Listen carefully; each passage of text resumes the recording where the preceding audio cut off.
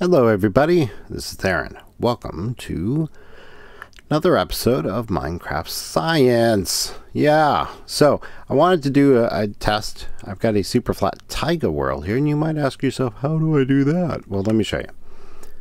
You won't ask yourself in that particular tone of voice, but so we can just come up with a, test. Super flat, right? So going to do testing, so we want to be creative. More world options, generate structures, I don't care, allow cheats on world type. I'll go to super flat and then customize. And the cool thing is, you got all these presets here, right? So we can come up and say, oh, classic flat. Well, here's the awesome thing. We don't really need, so this, we could use this as a starting point. And if we scroll back here, here's the full string, and this is this is documented on the wiki, but it's not super clear. So this is basically, it's 4 different fields separated by semicolons. So the first field is a version number, so they're all version 3. So that one doesn't entirely matter. And then it's a string of showing you what the blocks are from the bottom up. So you have a layer of bedrock, 2 layers of dirt, and a layer of grass, and that's fine.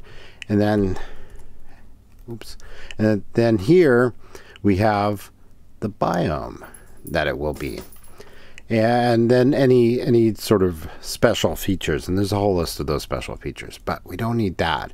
But if we come here and we select, say, 5, which is the biome ID for a taiga, we can come here and say use preset, and it will generate this, 1 layer bedrock, blah blah blah. And if you want, you can go and add more layers of dirt if you want. C doesn't matter for super flat. And then I say done, and I say create new world, and it's going to create this big world with grass. If I pull up the F3, notice the top biome is taiga. It's pretty cool. So if you're testing, if you want to test to see if certain things happen in a taiga biome, that might be very handy. So kind of like what I did here. So I wanted to test freezing of water in a taiga biome. So I built some stuff here, and you can ignore a lot of this for the moment. Some of that stuff down there, we'll get down to that. But I wanted to test and see at what layer do things freeze.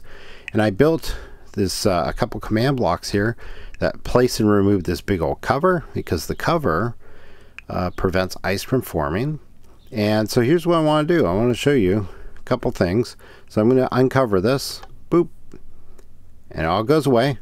I got one up here, and notice it starts to freeze right away. And then come down, and we can see that it starts freezing pretty much all at the same rate. Ice freezing is not subject to the random tick speed, unfortunately. So you can't speed this up. I'm not going to sit here and watch it all freeze. I may, if I stay and record that much, I may fast forward or cut to the end of it. But you can see up here that at the very top, we've got 3 blocks of ice, and down here, we got a bunch more than that.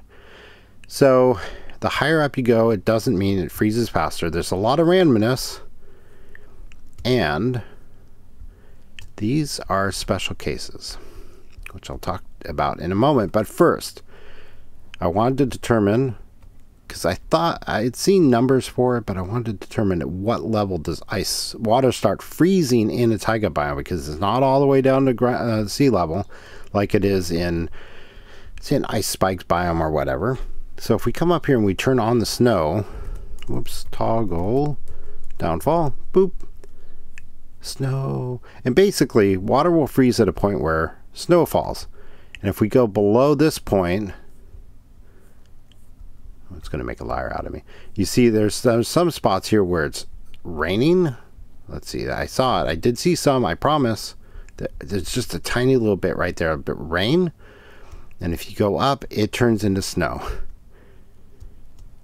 And the boundary seems to be about 140, Y140, which I'm at just a little bit above here. So that is our, so basically below that you get sporadic snow and rain, and you'll actually get the snow will accumulate in spots here where it's snowing, and it will not accumulate where it's raining, and if you go down far enough it all turns to rain. So for my ice tray in the taiga biome, I'm going to have to go build up to about Y140. Don't need to go higher than that. And that was useful to know. So, the snowfall is super pretty. I'm going to get rid of it. Okay, so what about these guys here?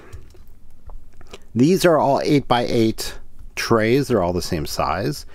They are not underneath others. The edge here is underneath this just to make it as compact as possible, but not the actual water itself. So it's freezing all the way to the edge. So each of these has 64 blocks of water. And what I wanted to do, and I did this on the last season of Minecraft LAN Party, where I put in, on pistons, but I put in little, what I call seed blocks that pop up and give more places for the ice to form. Because when you have ice, when you have water, it needs to be next to a non-water block in order to freeze. So these are all freezing in from the edges, and this one with 4 and this one with 12 seed blocks have more spots to freeze. And then once the ice starts forming there, it can freeze off along the ice as well. But what I found was surprising. The downside of this is that I've got 64 blocks of water, but I'm taking up 12 of them with snow blocks. Now I decided, so that's 12 less than 64 that are actually going to be harvestable as ice. And that seemed like, I was hoping that this would speed up the freezing process to the point where I could essentially refill the pond more quickly, enough that losing the 12 blocks of ice didn't matter. And then come down here, and honestly, these blocks along the edge, so I have 3, 4, 5 of them, were unnecessary. And I looked at it and I said, well, you know what? If I just took these 4 and centered them, that might provide enough of a seed. And it does. It does help up the initial seeding. It speeds up the initial freezing. But the problem is that these guys down here, this one's going particularly slowly, so it's going to lose the race. But if we come down here, once it starts freezing in from the outside, it kind of seeds the middle of the water all by itself with harvestable ice. So unfortunately, what ends up happening, if we let this go long enough and do it enough times, what we'll find is the randomness of the way the ice freezes. These guys will end up still having unfrozen water at about the same rate at which these guys have unfrozen water. So it'll get down to the point where, like each of them has 2 or 3 unfrozen blocks, and the entirety of these do not freeze up significantly faster than the ones without any of the seed blocks. So that was a little disappointing to me, but it's also useful to know that as long as you have solid blocks around the edges, it doesn't matter. It'll end up freezing, no problem. Now this one actually is freezing pretty quickly here. Oh, that was interesting. Why is the sky going dark there? That's really weird. So right now we got 1, 2, 3, 4, 5, 6, 7, 8, 9. Now that's 8. 1, 2, 3, 4, 5, 6, 7, 8. And he's going slowly. This one here is, and it's random. You get this randomness. So at this point, these guys are freezing up faster. But when it gets down to the point where they have like 3 or 4 or 2 blocks, it ends up being these guys end up slowing down. So it ends up being a total horse race, and they end up all ending up freezing at about the same time. Not quite sure why, I don't understand, but that's the conclusion I came to here. So And initially I was thinking that this was going to be the best design. And again, in this particular instance, it's freezing up first, or it looks like it's going to win the race. I promise you it won't, or if it does, it will just barely freeze up first. Let's go look down here. And while I was trying to figure out what was the best way of getting the seed blocks in place in such a way that they would not get in the way of harvesting or refilling, I came up with this. So this has covered water along the edge that will never freeze. It's covered by half slabs. And then I just put a little block down here with redstone torches underneath so a 2x2 block here, redstone torches, and sticky pistons pushing up underneath. And that works. But it turns out to be unnecessary. So then I was playing around. Oh, you didn't see that. So I was playing around here. I wanted to build this, as I think I mentioned, I want to build it so that the ice farm on the server is a 16 by 16. It's like a full chunk. So I built a couple 16 by 16s here. But then I started to work on, okay, how do I get the water around the edges so that it'll refill? This one is not filling right now because I left some ice in place. And I wanted to test a couple different things. And let's check in on these. See, this one has 1, 2, 3, 4, 5, 6, 7.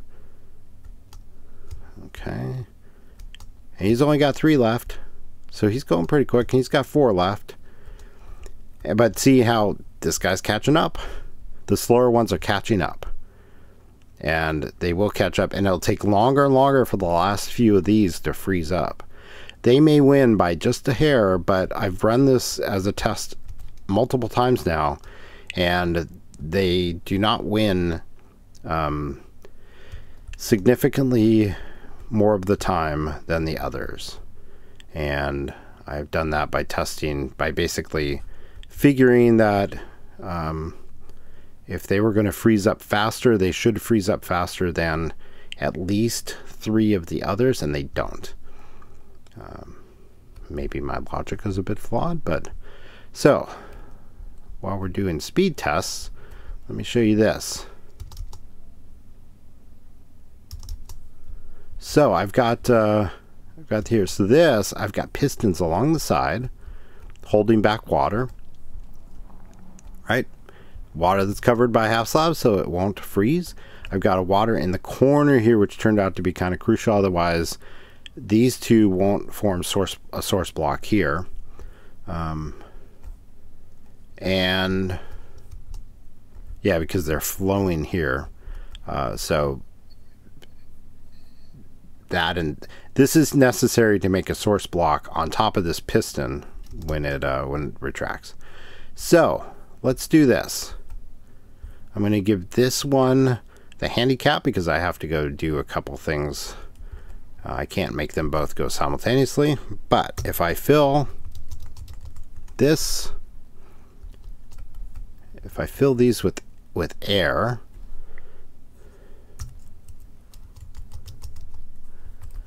boop, the water rushes in, and I go hit this switch as quickly as I can, boop, so they're at least close. This one has a little bit of a head start. So it's got a block freezing already. These are both at 140, so they're basically, I think they're at 140. Close enough. They're at essentially the level I intend to build. I'm at 146, so a little bit higher than 140. That's fine. So now he's got 3 blocks, 4 blocks, and he's just getting started with 1. Oh, and I forgot I have to, oops, put the pistons back. That's an important part. Actually, that's super important. So on the test block, on this test guide down here, I just put source blocks around 2 of the edges and left them covered so they wouldn't freeze up. The source blocks wouldn't freeze. Here, I put same thing here. So I've just got source blocks underneath half slabs along 2 sides. So when I harvest the ice, the water from there flows back in and refills. Here, I put the source blocks are one block farther back, and I put a piston in the way to hold the water so that I can harvest the whole thing and then refill when I want to. But notice something, and this should be super obvious, or it should have been super obvious to me, but I wanted to test it to make sure. If we count the number of blocks, remember this guy had a head start, and this was handicapped because I didn't put up the pistons back right away. So I've got 3, 4, 5, 6, 7, 8, 9, 10, 11, 12, 13, 14, 15, 16, 17, 18, 19, 20, 20, about 24, 25. So this guy, 1, 2, 3, 4, 5, 6, 7, 8, 9, 10, 11, 12, 13, 14, 15, 16, 17, 18, 19, 20, 21, 22. This guy's got more ice already. And the reason for that is, if you'll notice, he only starts freezing along the two sides that are next to solid blocks.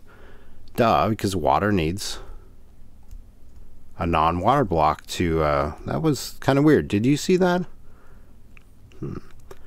Fortunately, the extended piston heads count as a non-water block to see the ice freezing. So if this freezes in from all four sides, whereas this freezes over from two sides, meaning this guy freezes up faster than that one. Let's go see how these are doing.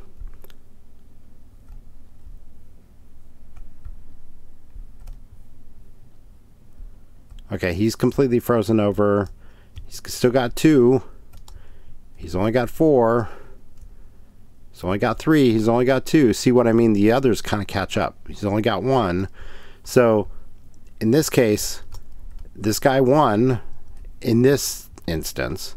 But you see that having more seed blocks doesn't guarantee that it'll freeze over faster.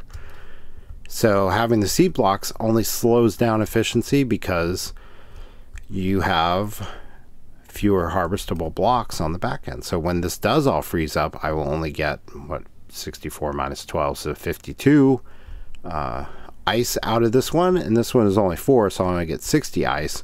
But all these others, I just have to wait a little bit longer, and I would get 64, get a full stack out of each. Whereas these two, when they completely freeze up, I'll get 4 stacks. And there's one other thing I wanted to try.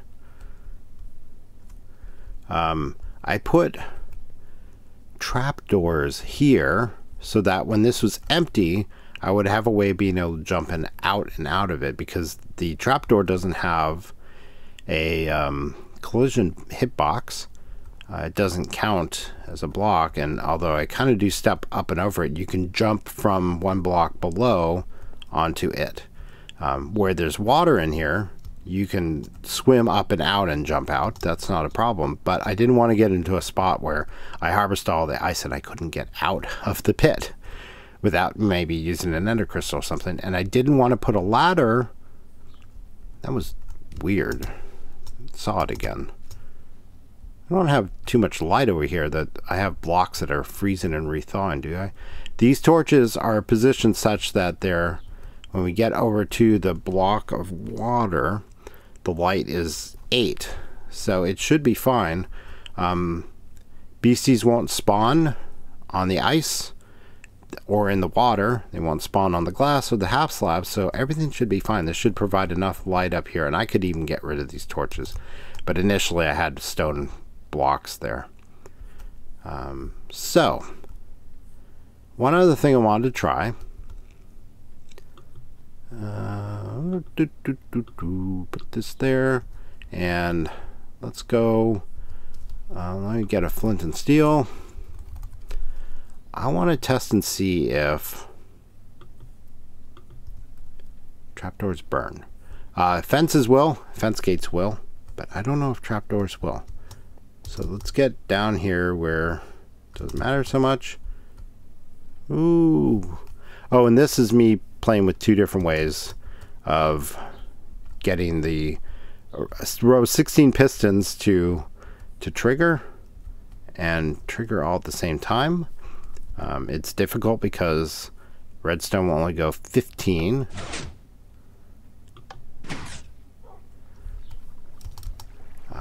And then, so And unfortunately, because I can't run the redstone on top of the pistons, because here they're below and above, they have water running next to them, so I have to power the blocks next to them, which means a lot of repeaters, which isn't that big of a deal, but I just don't like it. So to get all of them to light up, I have to do this little 2 repeater tango here to power up this guy, and then of course this would go over and power the other side.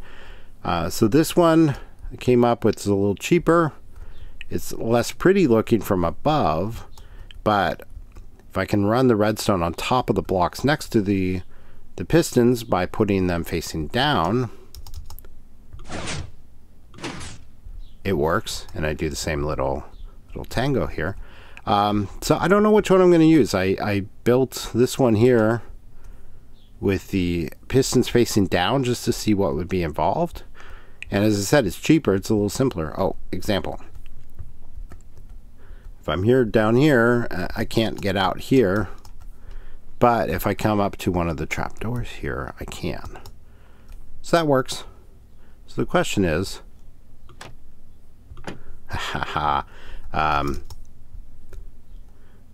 so the question is, if I place the trapdoor down on the ground here and ignite the grass around it, will the trapdoor burn? As I said, fence gates will. And I have a problem where in the nether farm, the blazes keep shooting the fence gates and burning them down.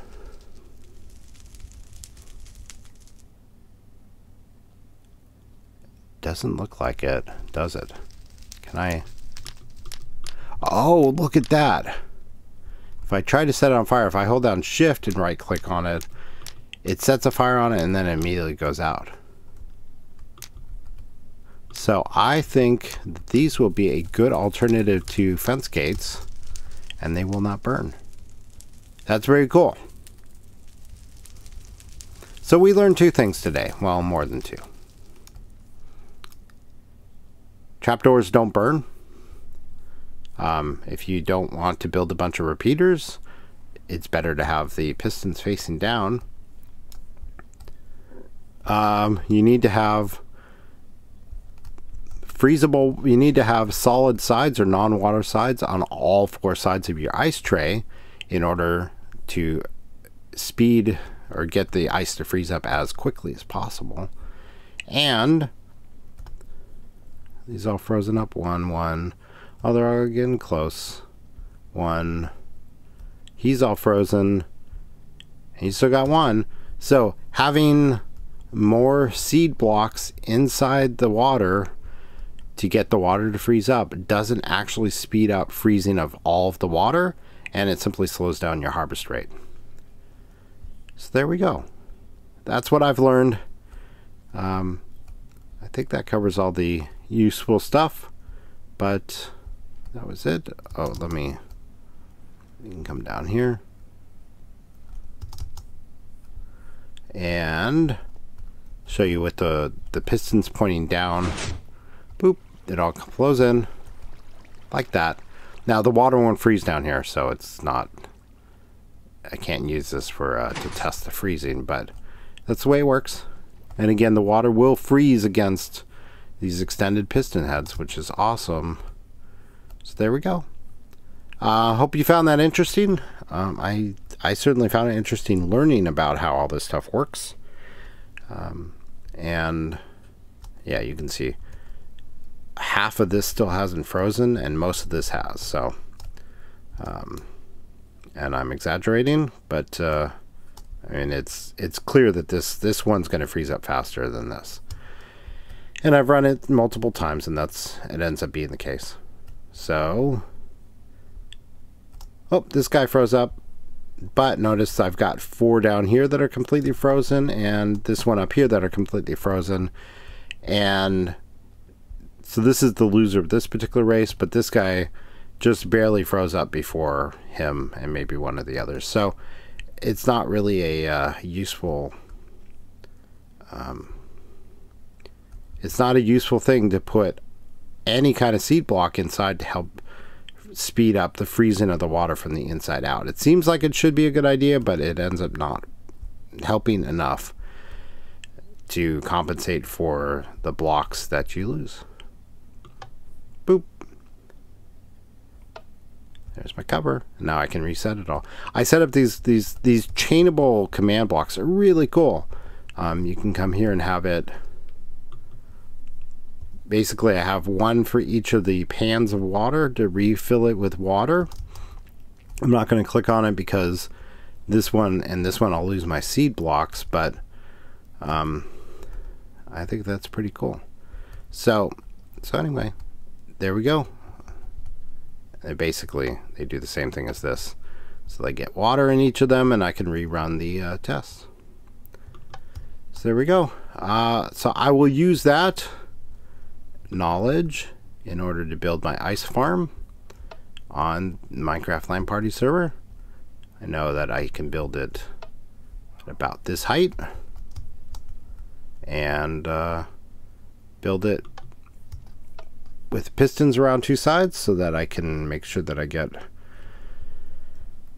freezable water around all four sides while it's freezing, and not to worry about going too crazy with building contraptions to have pistons push up seed blocks, because it doesn't really help.